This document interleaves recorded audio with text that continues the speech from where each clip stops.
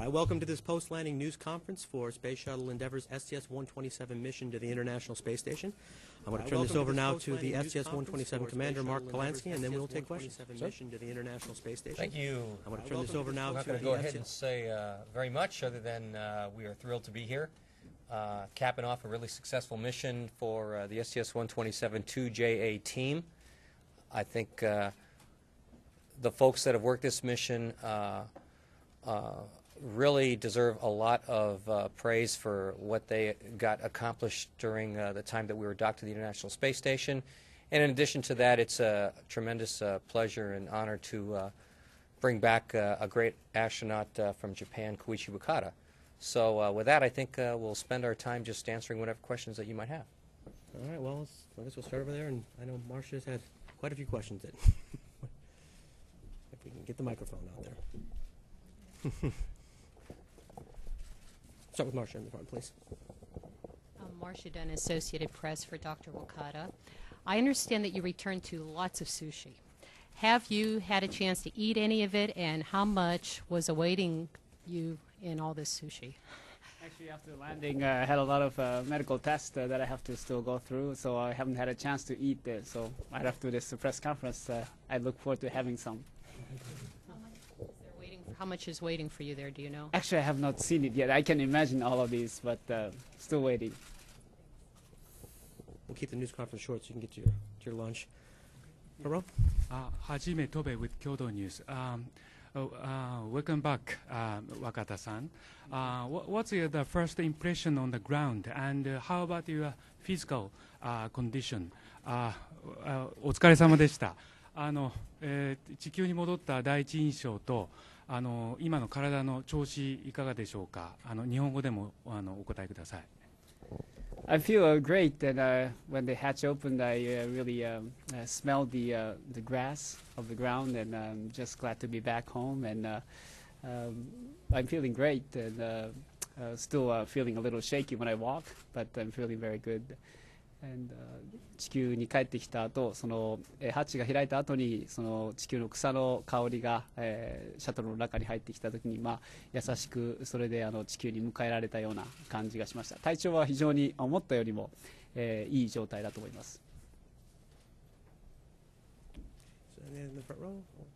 Second row then.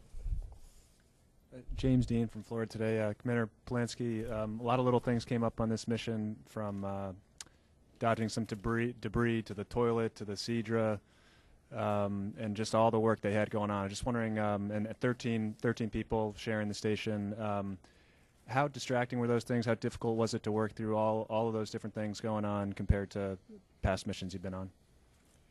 Well, let's see. On my first mission, during an EVA, we had one of the ammonia lines start spewing ammonia particles. On my second mission, we had a solar array that we were trying to retract, and it got all tangled up coming in, and we had to improvise on that one. So frankly, I think this was about the easiest of the three, to be perfectly honest, in terms of what kind of things could crop up. But I think what this shows is we did have lots of small things, some bigger than others. I mean, we had to go ahead and re-choreograph a few of the EVAs because of what we found out during some of the battery replacements the first time we attempted that in our third EVA.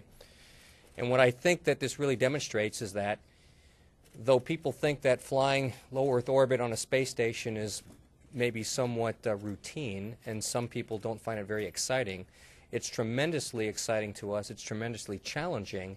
And since you are in a very, very unforgiving environment, seemingly innocuous things become huge things. And not just ourselves, but teams of people have to work all these problems real time before they become huge impediments to a mission.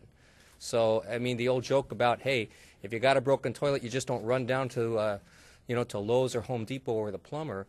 You got to take care of it, or it's a major thing. So, and that's just one story right there. So that's what I think about when you have these things come up. You have a lot of people that work really hard to make sure that they stay somewhat minor distractions and don't detract from the overall mission accomplishment. Hi. This is for Wakata-san. Welcome back. Ayako Kume from NHK. I'm going to address the question in English, if you can also answer it in Japanese as well.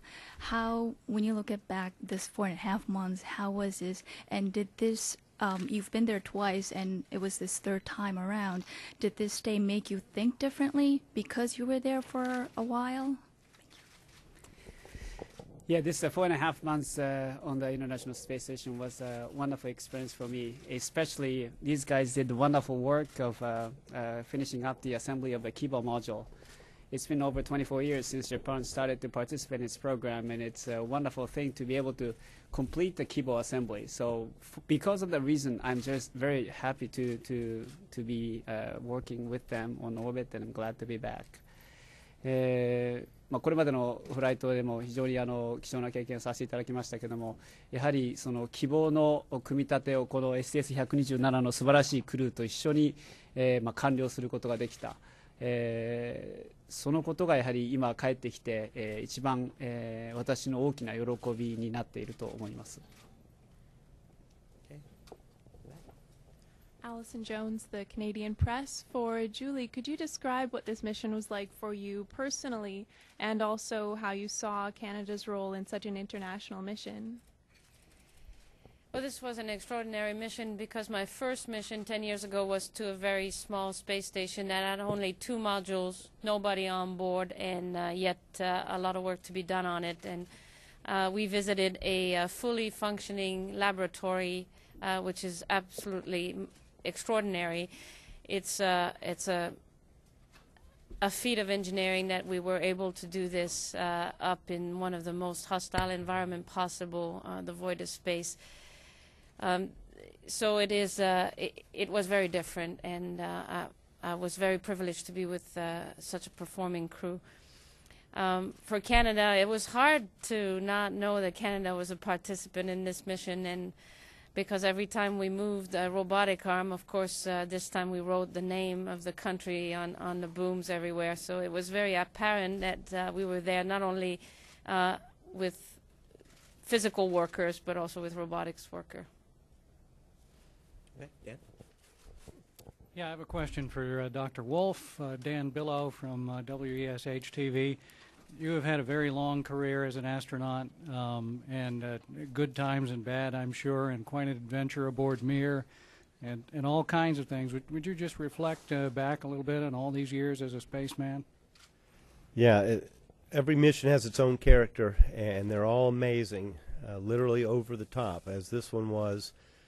But seeing this space station come together, an international orbiting laboratory, conducting research that can't be done on Earth, laying the foundation for the future while still resting on the foundation laid before us, this really essentially topped them all.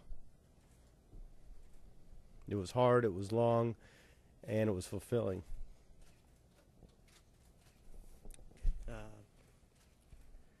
GS マガジンの寺内です。若田さん、おかえりなさい、お疲れ様でした。日本語で失礼します。花伝説プロジェクトで、一足先に宇宙に飛び立った桜の種ですとかが一緒に帰ってきているかと思いますが、その桜の種は、無事に帰ってきましたでしょうか。またその種は宇宙で何か変化があったのでしょうか。またその種はこの後どういうふうになっていくんでしょうか。そうですね、花伝説の、種に関しましては、私のフライトで、一緒に帰ってきました。それで軌道上での私の作業っていうのは、その写真撮影をして、またそれを地球へ持って帰るということだったんですね。でこの後はその、学校とかいろんな機関の方に配られることになっています。And if you wouldn't mind, just to summarize, my Japanese is a little rusty. Okay, this so. was the yes, a question about the Space Seas program that the JAXA is involved in. The mission, as far as I'm concerned, is to take photographs of the seas that we took on board, and then that the seas came back with us on board the Endeavour. And these seas will be distributed to the schools and other organizations for the space education enhancement. Thank you. Thanks. Okay, front row there. Yes, my name is Taku Tsuchiya from Nippon TV. My question is to Wakata.